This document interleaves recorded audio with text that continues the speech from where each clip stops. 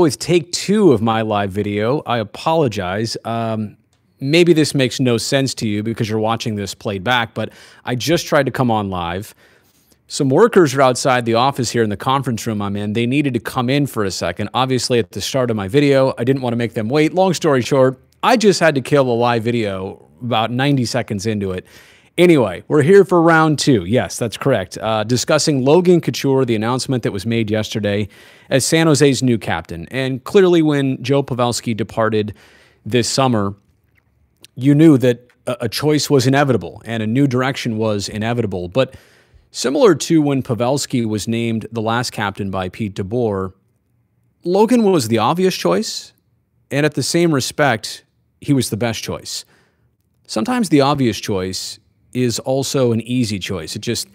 It fits too well, and maybe it's not long-term, but it's easy to get done with and move on. I really feel like the obvious choice and the best choice, those two things need to go together when describing Logan Couture as this next captain.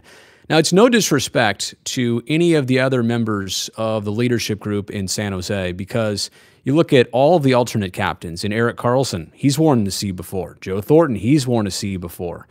Brent Burns obviously plays a huge role with this team in terms of producing on the ice and also personality on and off the ice. And I think it's very cool that Tomas Hertl was included in this group as well, too. Not to mention, there's even a layer of players beyond that. Evander Kane, Martin Jones, Marc-Edouard Vlasic. I could go on and on. There's a whole another level of players that aren't even wearing a letter this season that could easily be in those positions. So that, again, is the luxury of San Jose. So many different players for these official opportunities. But Logan, right at the top, it's just pretty cool that he's getting this recognition. 10 full seasons with the Sharks, a homegrown product, spent some time in Worcester.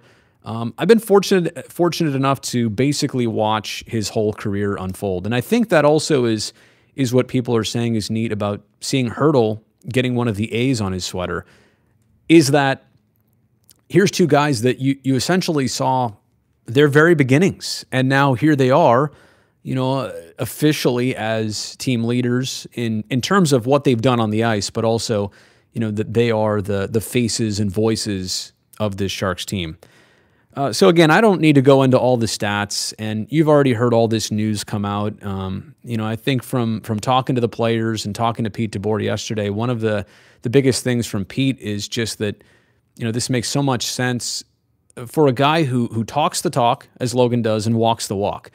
I say talks the talk, and it's not that he goes overboard or chirps anybody in a ridiculous manner.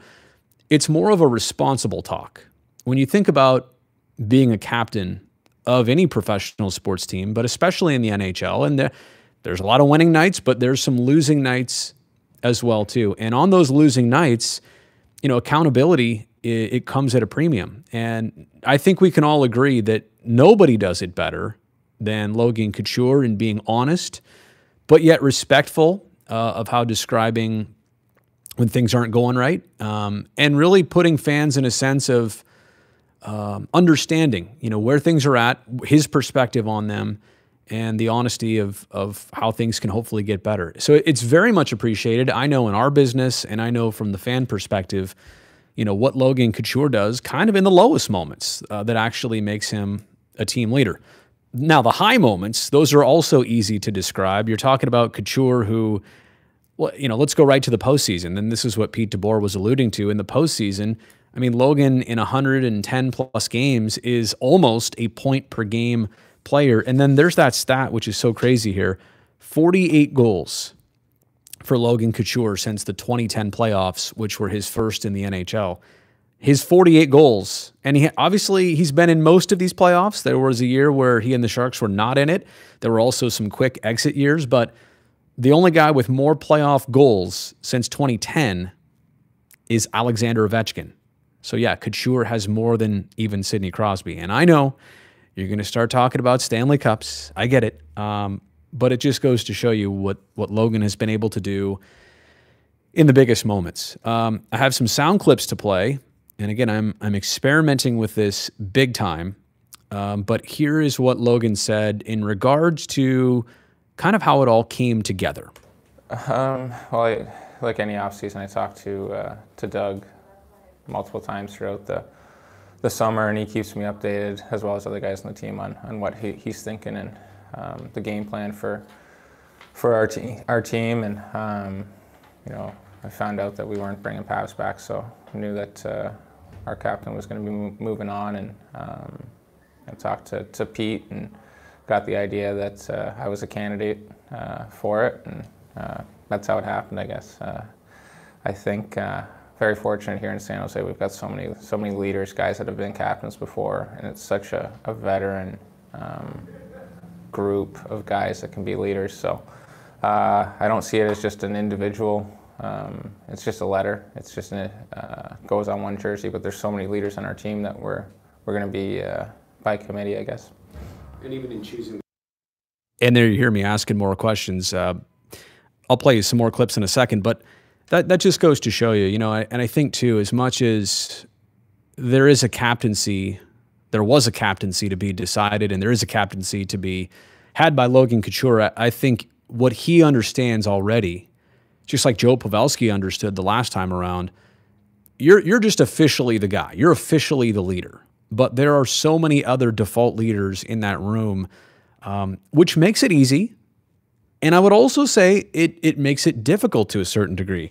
I don't have the quote here, but I can basically paraphrase how Brent Burns said it best, you know, in describing the Sharks in terms of life stages of the players. You've got some guys who are barely old enough, barely legal to have a drink here in the United States. You also have a 40-year-old who's very deeply married and deeply into being a father in Joe Thornton. So it's the variation, right, of different players from different walks of life and different age groups. And Burnsy used the word liaison, which I thought was the perfect way to describe what any good captain of the San Jose Sharks has to be. It's what Joe Pavelski did a good job of, kind of relating to everybody. And I know that Logan is going to do well at that too, partially because he's been around for so long and he's seen how it's worked before with Rob Blake and Joe Thornton and Joe Pavelski, but also because he is that kind of middle age at now 30 years old that he can understand the young guys, understand the older guys just a little bit. And also, too, I think security is gigantic for Logan, right? Job security, team security. He's got the long-term deal right now in San Jose, so you know, he doesn't have to worry about the clock ticking on anything. He knows he's going to be around. There's some comfort for him in this role that he's going to want to be around it for a while. Going back to what I was saying earlier, and I just wanted to cue up the clip here. Again, no surprise in the A's, the assistant captains that were handed out, other than, you know, there could have been even more. Like I said, I just named three other players I think could have been in that group. But the one that a lot of people are talking about is Tomas Hertl. So here's what Logan said about Tomas getting an A. Yeah, I think that was one of the easiest decisions. And by the way, I should clarify, he's talking about Pete DeBoer and Doug Wilson. It was an easy decision for them to make Tomas part of this leadership group. Yeah, I think that was one of the easiest decisions, I think, for the coaching staff and for Doug. See the way he plays, how much he cares, how he wants to win. He's willing to do anything to win, and that's someone that other players look up to. You know, he's been so much fun to play with for 6 years now, and he's grown a lot from a kid that came over here that didn't speak any English to willing to learn the language and put in all that time just to be able to talk with his teammates and coaching staff means a lot. So yeah, Logan Couture there talking about Tomas Hertl. That's very cool. Let me see what else I have here on this. One more thing about Logan as the captain. You know, it's an obvious human element of sports. When you get a new contract, when you get a new role, when you're promoted to anything, and why even stop at sports, really? I guess this truly applies to life. Anytime you're put in an elevated situation, there is kind of that subconscious assumption that you need to do more. You've been bumped up, and now you need to kind of respond to that and adjust accordingly. But in reality, you know, you think about this, Logan was made the captain because people think he'll do a good job. by being who he's always been. And so I kind of floated that out there to Logan, you know, and I think my question, I don't have that here, but I think my question to him was something to the effect of, I'm going to guess with you that nothing changes. And here was his response. No, it's true. Nothing at all. I'm not going to be who I'm not. I'm not going to all of a sudden be screaming and yelling it in the dressing room, because that's just not me and that's fake. I'm going to work as hard as I possibly can on every shift I play, try to do everything I possibly can to help us win hockey games and just be who I am. Which again is not surprising, which is also refreshing that he's already got that mentality. So again, not a surprise to pretty much anybody I talked to down there that Logan was the guy. Here's another thing that I failed to mention before, which I do think is important. The timing of this announcement. Now, you may remember, well, let's go back to the last two captains of the Sharks and when they were announced. When Joe Thornton was announced, I had the opportunity to be at this practice. It was in Stockholm, Sweden. It was the last practice before the regular season started. It was San Jose opening their season in Europe against the Blue Jackets for 2 games. But, you know, there was a little bit of speculation. Was it going to be Joe Thornton? Was it going to be Dan Boyle?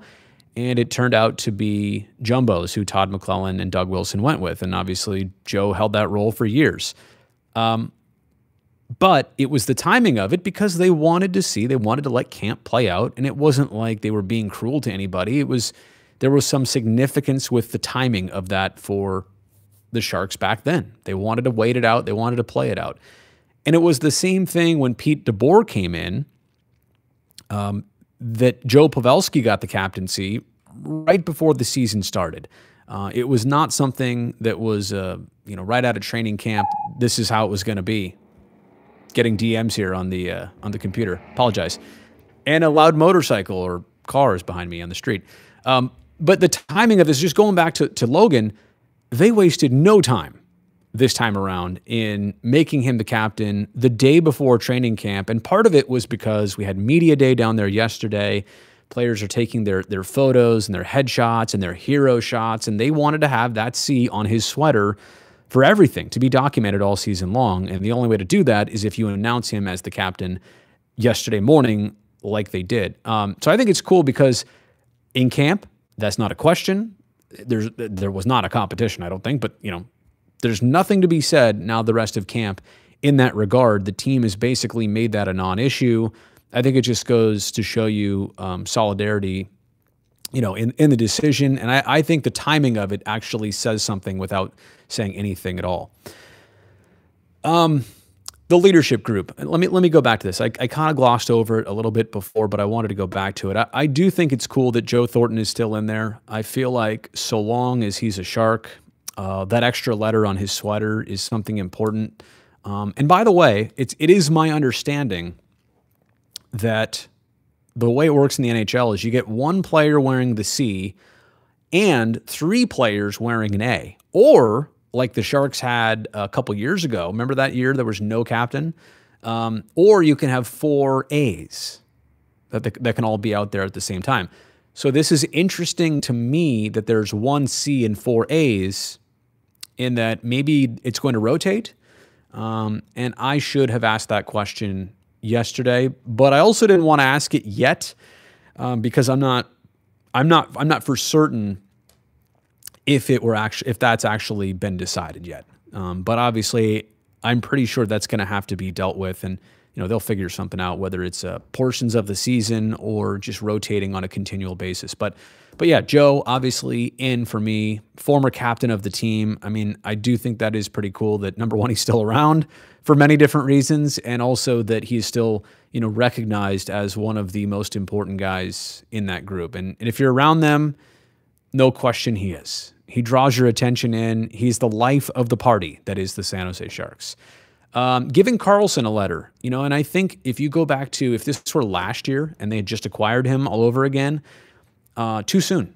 And that's weird to say, right? Because he's been a captain in Ottawa, and clearly what his pedigree is.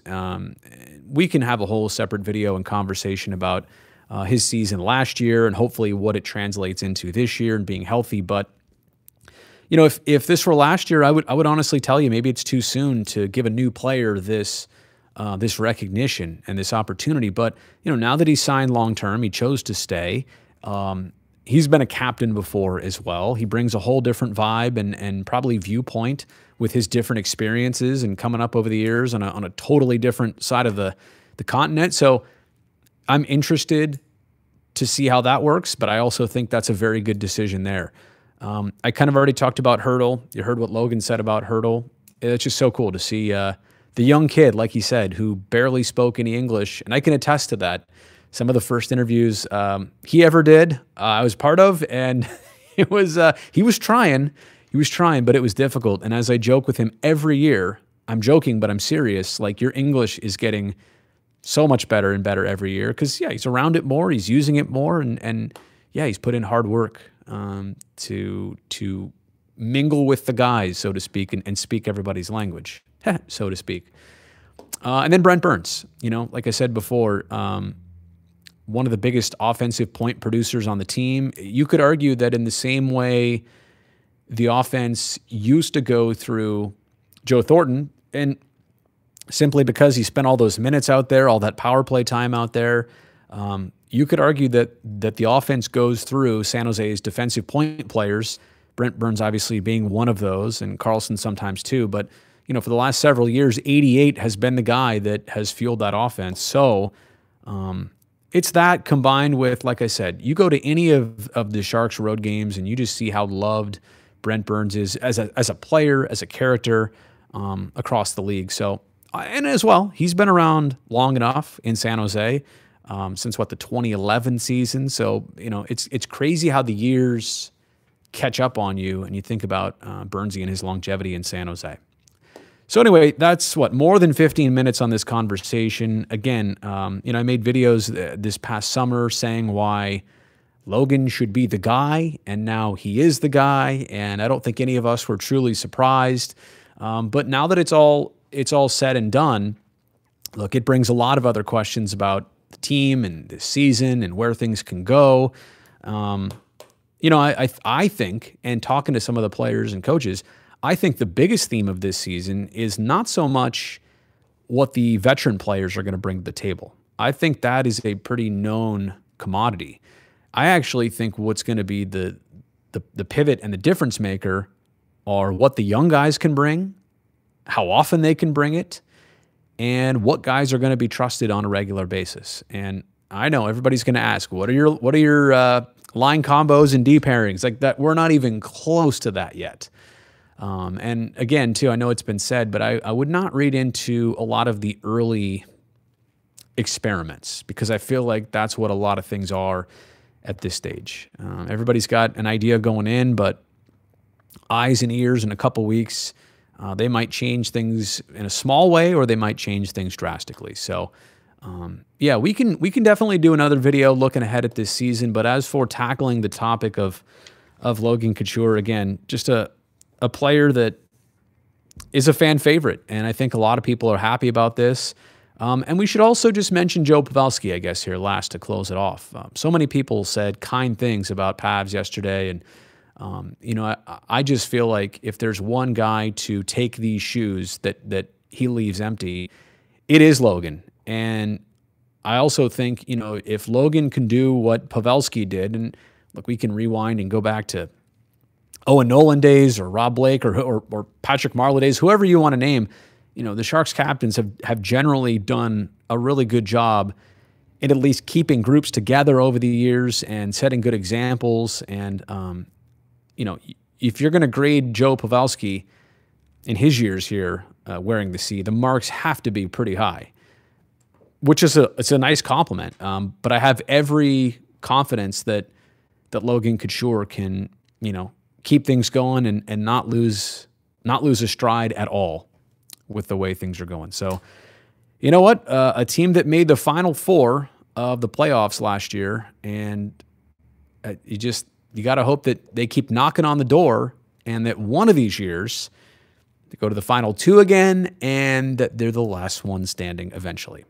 All right, because I've never really done this on my phone before, I'm not exactly sure how to sign off. I'll tell you what I'll do. I'll play you one more One more thing to get you excited for the regular season coming up. Since the Sharks are opening up their first 2 games, a home and home against Las Vegas, I asked Logan about, right? It's automatic now that the Sharks and Golden Knights are rivals, right? Yeah, yeah, oh yeah, no questions. You play a team this many times in a short span, the hatred is real. They're a very good team. That's what happens when there's 2 very good teams going at it multiple times. So it's going to be another fun year in our division. Those guys are very good again. I think we're going to be a top team again, so we'll see a lot of them. There you go. In fact, the Sharks and Golden Knights will see each other 5 times, if you can believe it, before the Christmas break of the NHL. That does it for this video. I appreciate it. Subscribe and like it if you will. And until next time, I'm Brody Brazil. And yes, that is my real name. See you later.